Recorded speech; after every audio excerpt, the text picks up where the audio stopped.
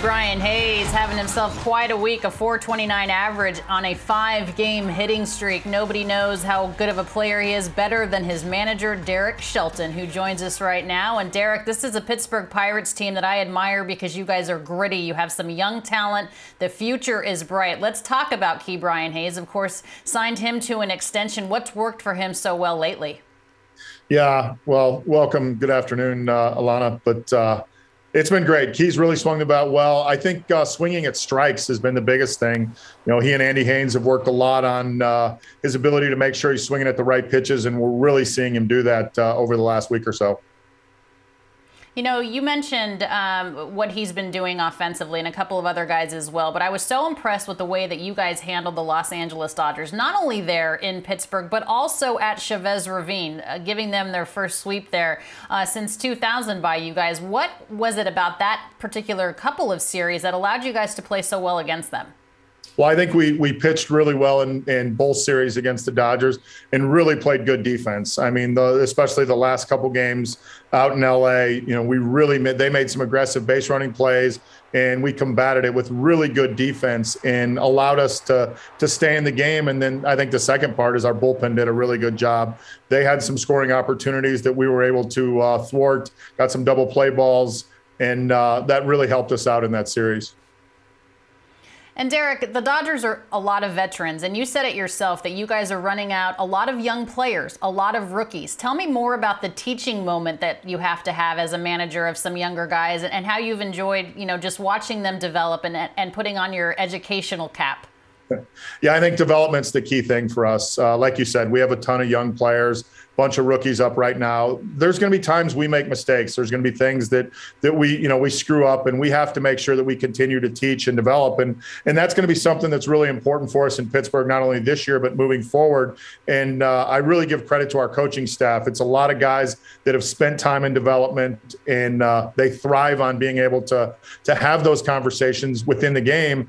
And, you know, like I said, we will make mistakes, but the biggest thing is just learning from them, moving forward, and making sure we don't make them again.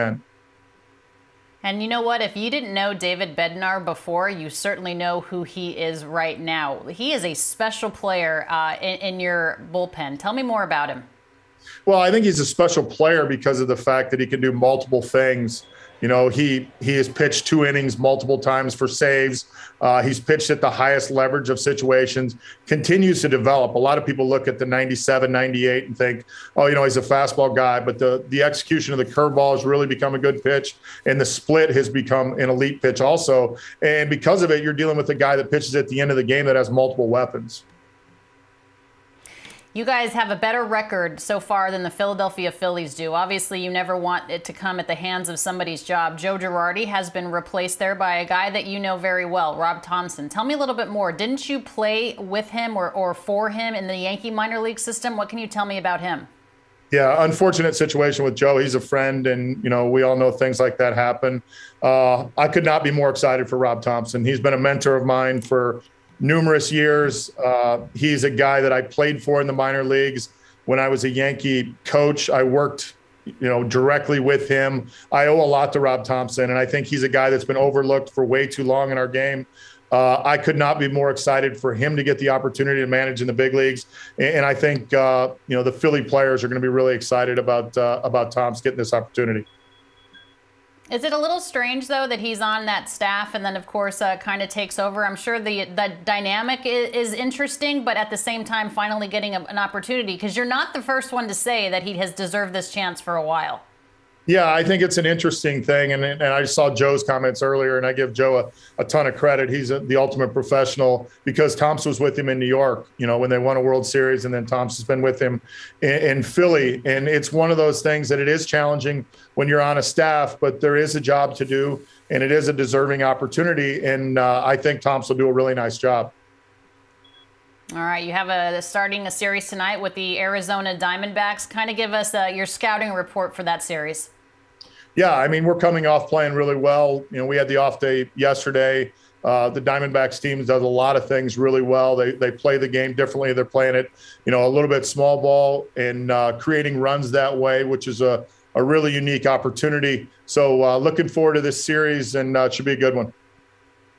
And JT Brubaker toes the rubber for you tonight, Derek, and he's had a couple of really good starts recently. What's worked for him? Yeah, I think the execution of the sinker is what's really stood out. Like you said, he has had a couple good starts. Unfortunately, 2 starts ago defensively, we didn't play as well. But the execution of his pitches with the sinker has been one thing that's really stood out, being able to put the ball on the ground. And he has to stay in attack mode. He's got to go right after guys and make sure we're not giving up free passes.